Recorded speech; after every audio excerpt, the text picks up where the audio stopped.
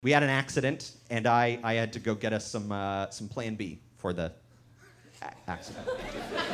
It was an accident in the same way as, you know when you're gonna like reheat some leftover lasagna in the microwave, and you have that moment beforehand where you're like, I should cover this lasagna.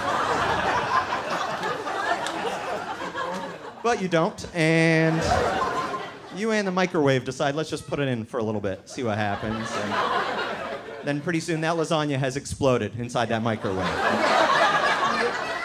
Yeah, that's not what we want to happen, but none of us here would blame the lasagna.